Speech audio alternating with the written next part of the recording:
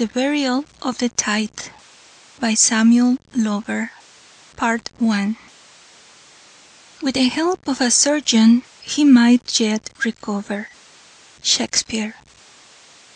It was a fine morning in the autumn of 1832, and the sun had not yet robbed the grass of its dew, as a stout-built peasant was moving briskly along a small by-road in the country of Tipperary. The elasticity of his step bespoke the lightness of his heart, and the rapidity of his walk did not seem sufficient even for the exuberance of his glee, for every now and then the walk was exchanged for a sort of dancing shuffle, which terminated with a short capering kick that threw up the dust about him. And all the while he whistled one of those whimsical jig tunes with which Ireland abounds, and twirled his stick over his head in a triumphal flourish. Then off he started again in his original pace, and hummed a rollicking song, and occasionally broke out into soliloquy. "Why then, and isn't the great day entirely for Ireland? That is, in this blessed day." "Who, your soul to glory, but well do the job complete." And here he got a caper. "Divil a more they'll ever get, and it's only a pity they ever got any. But there's an end of them now, they cut down from this out." And here he made an appropriate down-stroke of his shillelagh through a bunch of thistles that skirt the road. "Where will be their grand doings now? Eh? I'd like to know that. Where'll there be lazy livering servants? Oh!"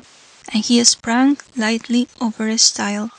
"And what will they do for their coaches and for—" Here a lark sprang up at his feet and darted into the air with this thrilling rush of exquisite melody. "Faith, you've given me my answer sure enough, my purty lark. That's as much as to say they may go whistle for them. Oh, my poor fellows, how pity yez." And here he broke into a tooralalloo and danced along the path. Then, suddenly dropping into silence, he resumed his walk, and applying his hand behind his head, cocked up his cubeen, and began to rub behind his ear, according to the most approved peasant practice of assisting the power of reflection.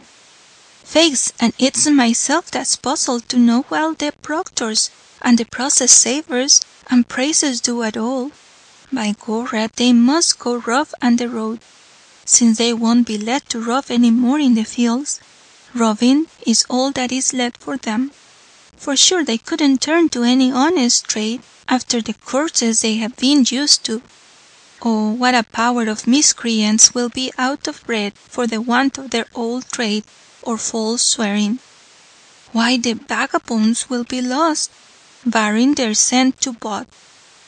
And indeed, if a bridge could be built of false oaths, by my soakings they could swear themselves there without wetting their feet." Here he overtook another peasant, whom he accosted with the universal salutation of "God save you."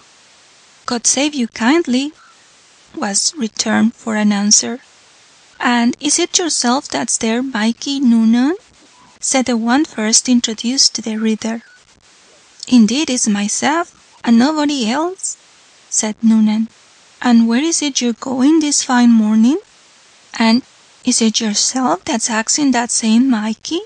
Why, where is I would be going but to the berrin?" "I thought so in troth. It's yourself that is always ripe and ready for fun, and small blame to me. Why then it was a mighty complete thing, whoever it was that thought of making a berrin out of it. And don't you know?" "Not to my knowledge." "Why then who'd you think now laid it all out?" "Faix, I dunno. Maybe that's Peter Connolly." "No, it wasn't, though Peter's a cute chap.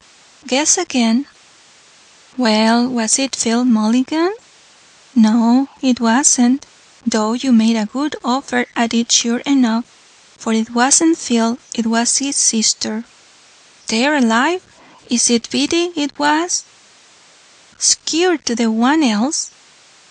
Oh, she's the queerest creature in life. There's not a trick out that's not up to, and more besides. By the powders or war, she'd bait a field full of lawyers at scheming. She's the devil's Biddy. Why, Dean, but it was a great idea entirely. You may say that, in truth. Maybe it's we won't have the fun.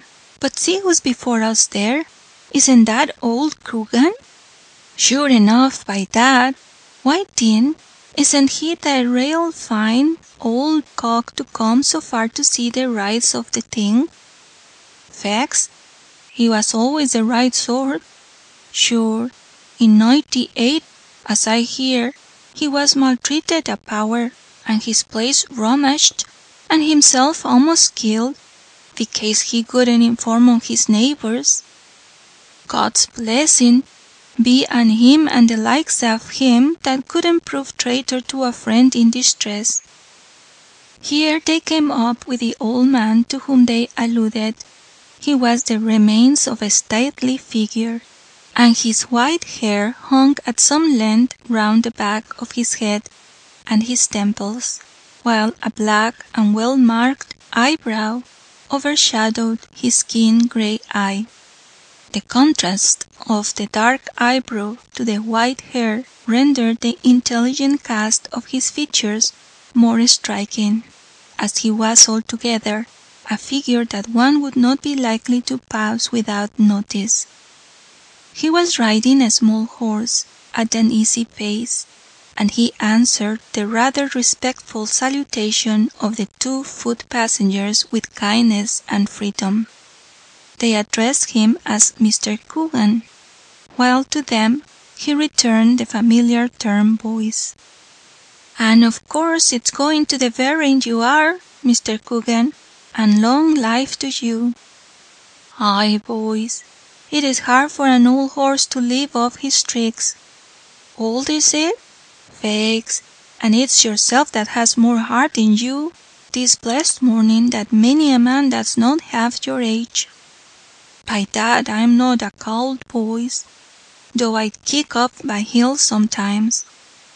"Well, you'll never do it younger, sir. But sure, why wouldn't you be there when all the country's going, I hear, and no wonder, sure. By the hole in my hat is enough, so it is to make a sick man leave his bed to see the fun that'll be in it. And sure it's right and proper, and shows the spirit that is in the country, when a man like yourself, Mr. Coogan, joins the poor people in doing it." "I like to stand up for the right," answered the old man, "and always was a good warrant to do that same," said Larry in his most laudatory tone. "Will you tell us who's that furnished us and the road there?"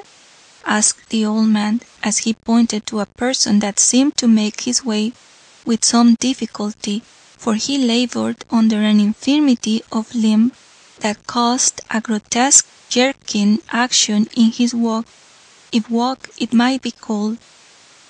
"Why, Dean, don't you know him, Mr. Coogan? By that I thought there wasn't a parish in the country that didn't know poor Hoppy Houligan." It has been often observed before, the love of sobriquet that the Irish possess, but let it not be supposed that their nicknames are given in a spirit of unkindness. Far from it. A sense of the ridiculous is so closely interwoven in a Irish nature, that he will even jest upon his own misfortunes, and while he indulges in a joke, one of the few indulgences he can command, the person that excites it may as frequently be the object of his open-heartedness as his mirth. "And is that Hoppy Houligan?" said old Coogan. "I often heard of him, to be sure, but I never seen him before."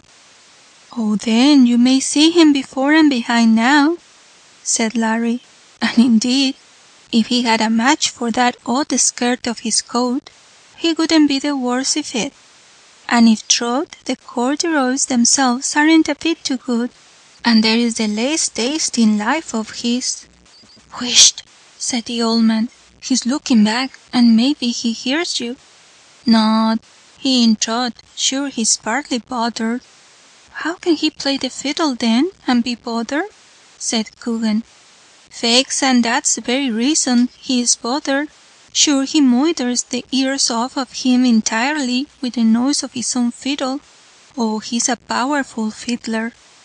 "So I often heard, indeed," said the old man. "He bangs all the fiddlers in the country, and is in the greatest request," added Noonan. "Yet he looks tattered enough," said old Coogan. "Sure you never seen a well-dressed fiddler yet," said Larry. "Indeed, and now you remind me, I believe not," said the old man. "I suppose they all get more kicks than halfpence, as the saying is." "Divil a many kicks Hooligan gets. He's a great favourite entirely." "Why is he in such distress then?" asked Coogan. "Faith, he's not in distress at all. He's welcome everywhere he goes, and has the best of eating and drinking the place affords wherever he is, and picks up the coppers fast at the fairs, and is no way necessitated in life, though indeed it can't be denied, as he limps along there, that he has a great many ups and downs in the world."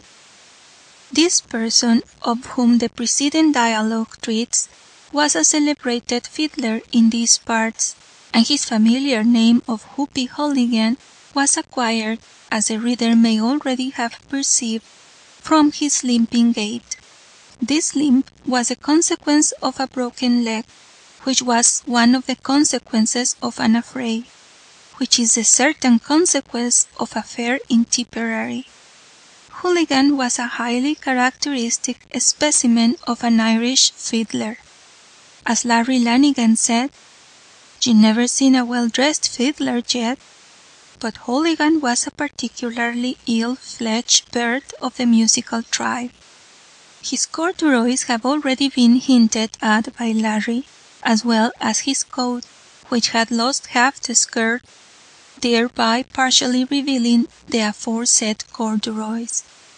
Or, if one might be permitted to indulge in an image, the half skirt that remained served to produce a partial eclipse of the disk of corduroy. This was what we painters call picturesque. By the way, the vulgar are always amazed that some tattered remains of anything is more prized by the painter than the freshest production in all its gloss of novelty. The fiddler's stockings, too, in the neglected falling of their folds round his leg, and the wisp of straw that fringed the opening of his gaping brogues, were valuable additions to the picture, and his hat. But stop, let me not presume. His hat it would be a vain attempt to describe. There are two things not to be described, which, to know what they are, you must see. These two things are Taglioni's dancing, and an Irish fiddler's hat. The one is a wonder in action, the other an enigma in form.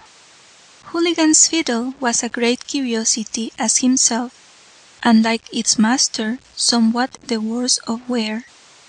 It had been broken some score of times, and yet, by dint of glue, was continued in what an antiquary would call a fine state of preservation. That is to say, there was rather more of glue than wood in the article. The stringing of the instrument was as great a piece of patchwork as itself, and exhibited great ingenuity on the part of its owner. Many was the knot above the fingerboard and below the bridge, that is, when the fiddle was in the best order, for in case of fractures on the field of action, that is to say, at wake, patron, or fair, where the fiddler, unlike the girl he was playing for, had not two strings to his bow. In such case, I say, the old string should be knotted, wherever it might require to be, and I have heard it insinuated that the music was not a bit the worst of it. Indeed, the only economy that poor Hooligan ever practiced was in the strings of his fiddle, and those were an admirable exemplification of the proverb of making both ends meet. Hooligan's waistcoat, too, was a curiosity, or rather a cabinet of curiosities, for he appropriated its pockets to various purposes. Snuff, resin, tobacco, a clasp knife with a half blade, a piece of flint, a dudeen, and some bits of twine and ends of fiddle strings were all huddled together promiscuously. Hooligan himself called his waistcoat Noah's Ark, for, as he said himself, there was a little of everything in it, barring money, and that would never stay in his company. His fiddle, partly enfolded in a scanty bit of old baize, was tucked under his left arm, and his right was employed in helping him to hobble along by means of a black thorn stick, when he was overtaken by the 3 travellers already named, and saluted by all, with the addition of a query as to where he was going. "And where would I be going but the berrin'?" said Hooligan. "Troth, 'tis the same answer I expected," said Lanigan. "It would be nothing at all without you." "I've played at many weddings," said Hooligan, "but I'm thinking there will be more fun at this berrin' than any 10 weddings." "Indeed you may say that, Hoppy." "Agra," said Noonan. "Why then, Hoppy Jewel," said Lanigan, "what did the skirt of your coat do to you, that you left it behind you, and wouldn't let it see the fun?" "Did, then, I'll tell you, Larry, my boy. I was going last night by the by road that runs up the back of the old house, nigh hand the Widdy Cases, and I hear that people was living in it since I travelled the road last, and so I opened the old iron gate that was as stiff in the hinge as a miser's fist, and the road leading up to the house looking as lonely as a churchyard, and the grass growing out through it, and says I to myself, 'I'm thinking it's few darkness your doors,' says I. God be with the time the old squire was here, that stayed at home and didn't go abroad out his own country, letting the fine stately old place go to wrack and ruin. And faix I was turning back, and I wish I did, when I see a man coming down the road, and so I waited till he came up to me, and I asked him if anyone was up at the house. 'Yes,' says he, and with that I hear terrible barking entirely, and a great big lump of a dog turned the corner of the house and stood growling at me. 'I'm afraid there's dogs in it,' says I to the man. 'Yes,' said he, 'but they're quiet.' So with that I went my way, and he went his way. But my jewels, the minute I got into the yard, 9 great vagabonds of dogs fell on me, and I thought they'd ate me alive, and so they would, I believe, only I had a cold bones of meat and some practice that Mrs. McGrain, God bless her, made me put in my pocket when I was going the road, as I was leaving her house that morning after the christening that was in it. And sure enough, lashings and lavings was there. Oh, that's the woman has a heart as big as a king's, and her husband too, in truth. He's a decent man, and keeps mighty fine drink in his house. Well, as I was saying, the cold meat and practice was in my pocket, and by God the thieving murdering villains of dogs made a dart at the pocket, and dragged it clean off, and then, my dear, with fighting among themselves, striving to come at the mate, the skirt of my coat was in smithereens in 1 minute. Devil a lie in it, not a tatter if I was left together, and it's only a wonder I came off with my life." "Faith, I think so," said Lanigan. "And wasn't it mighty providential they didn't come at the fiddle? Sure, What would the country do then?" "Sure enough, you may say that," said Hooligan, "and then my bread would be gone as well as my mate. But think of the unnatural vagabond that told me the dogs was quiet. Sure, he came back while I was there, and I ups and I told him what a shame it was to tell me the dogs was quiet. 'So they are quiet,' says he. 'Sure, there is 9 of them, and only 7 of them bites.' 'Thank you,' says I." There was something irresistibly comic in the quiet manner that Hooligan said, "Thank you," says I, and the account of his canine adventure altogether excited much mirth amongst his auditors. As they pursued their journey, many a joke was passed and repartee returned, and the laugh rang loudly and often from the merry little group as they trudged along. In the course of the next mile's march their numbers were increased by some half dozen, that one by one suddenly appeared by leaping over the hedge on the road, or crossing a stile from some neighbouring path. All these newcomers pursued the same route, and each gave the same answer when asked where he was going. It was universally this: "Why, then, where could I be going but to the berrin?" At a neighbouring confluence of roads, straggling parties of from 4 to 5 were seen in advance, and approaching in the rear, and the highway soon began to wear the appearance it is wont to do on the occasion of a patron, a fair, or a market day. Larry Lanigan was in evident enjoyment at this increase of numbers, and as the crowd thickened his exultation increased, and he often repeated his ejaculation already noticed in Larry's opening soliloquy: "Why then, and isn't it a great day entirely for Ireland?" And now horsemen were more frequently appearing, and their numbers soon amounted to almost a cavalcade, and sometimes a car, that is to say, the car common to the country for agricultural purposes, might be seen bearing a cargo of women, viz., the wood woman herself and her rosy-cheeked daughters, and maybe a cousin or two, with an aide-de-camp on to assist in looking after the young ladies. The roughness of the motion of this primitive vehicle was rendered as accommodating as possible to the gentler sex by a plentiful shake-down of clean straw on the car, over which a feather bed was laid, and the best quilt in the house over that, to make all smart, possibly a piece of hexagon patchwork of the mistress herself, in which the tradiest calico pattern served to display the taste of the rural seamstress, and stimulated the rising generation to feats of needlework. The car was always provided with a driver, who took such care upon himself, for a reason he had. He was almost universally what is called in Ireland a clane boy, that is to say, a well-made, good-looking young fellow, whose eyes were not put into his head for nothing, and these same eyes might be seen wandering backwards occasionally from his immediate charge, the dumb beast, to take a squint at some, or maybe one of his passengers.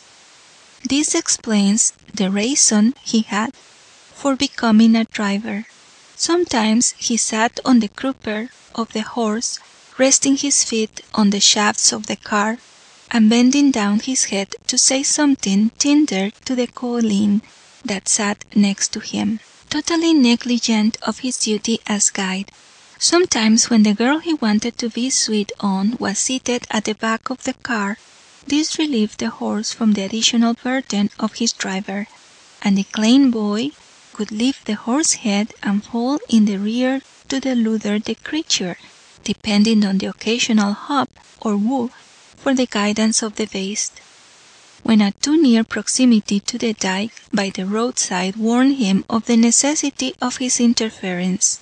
Sometimes he was called to his duty by the open remonstrance of either the mother or the aunt, or maybe a mischievous cousin as does." "Why then, Dinny, what are you about at all? God between me and harm, if you weren't within an inch of putting us all in the gripe of the ditch. Array, leave off your gossiping there, and mind the horse, will you? A purty thing if you'd be if my bones was broke. What are you doing there at all at the back of the car, when it's at the base head you ought to be?" "Arrah, sure, the base knows the way herself." "Faix, I believe so, for it's little beholden to you she's for showing her. Ah, murder! There we are in the gripe a'most. Lave off your screeching, can't you, and be quiet. Sure the poor creature only just went over to get a mouthful of the grass by the side of the ditch. What business has she to be eating now? Because she's hungry, I suppose. And why isn't she fed better? Because Rux steals her oats, Dinny. I seen you in the stable by the same token yesterday. Sure enough, ma'am, for I went there to look for my colt that was missing." "I thought it was the filly you were after, Dinny," said a cousin with a wink, and Dinny grinned, and his sweetheart blushed, while the rest of the girls tittered. The mother pretended not to hear the joke, and bidding Dinny to go mind his business by attending the horse. But lest I should tire my reader by keeping him so long on the road, I will let him find the rest of his way as well as he can to a certain romantic little valley, where a comfortable farmhouse was situated beside a small mountain stream that tumbled along noisily over its rocky bed, and in which some dogs, noisier than the stream, were enjoying their morning bath. The geese were indulging in dignified rest and silence upon the bank. A cock was crowing and strutting with his usual swagger amongst his hens. A pig was endeavouring to save his ears, not from his rural tumult, but from the teeth of a half-terrier dog, who was chasing him away from an iron pot full of potatoes, which the pig had dared to attempt some impertinent liberties with. And a girl was bearing into the house a pail of milk, which she had just taken from the cow that stood placidly looking on, an admirable contrast to the general bustle of the scene. Everything about the cottage gave evidence of comfort on the part of its owner, and to judge from the numbers without and within the house, you would say he did not want for friends, for all, as they arrived at its door, greeted Philemon O'Hara kindly, and Philemon welcomed each newcomer with a heartiness that did honour to his grey hairs. Frequently passing to and fro, busily engaged in arranging an ample breakfast in the barn, appeared his daughter, a pretty round-faced girl with black hair, and the long and silky lashed dark grey eyes of her country, where merriment loves to dwell, and a rosy mouth whose smile served at once to display her good temper and her fine teeth.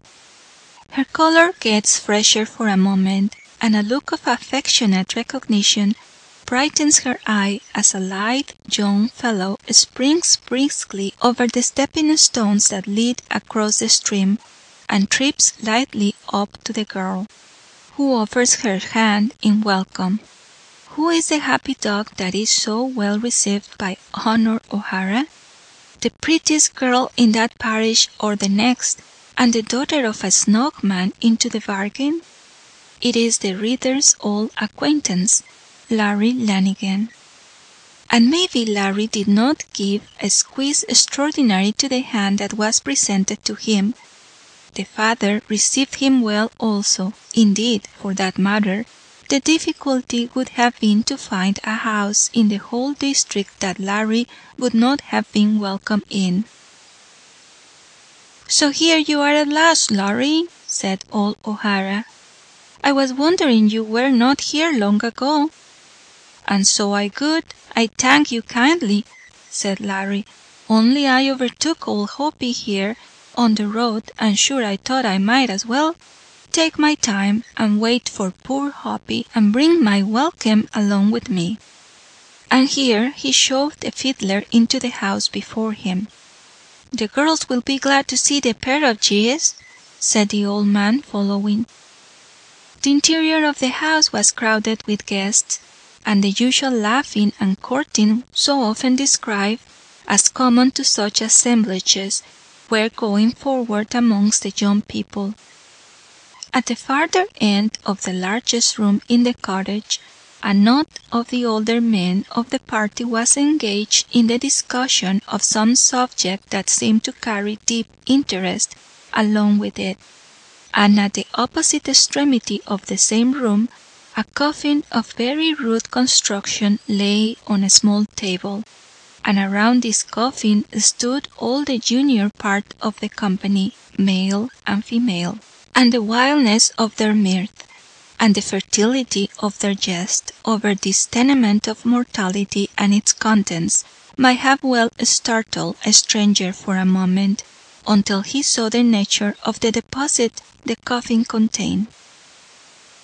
Enshrouded in a sheaf of wheat lay a pig, between whose open jaws a large potato was placed, and the coffin was otherwise grotesquely decorated.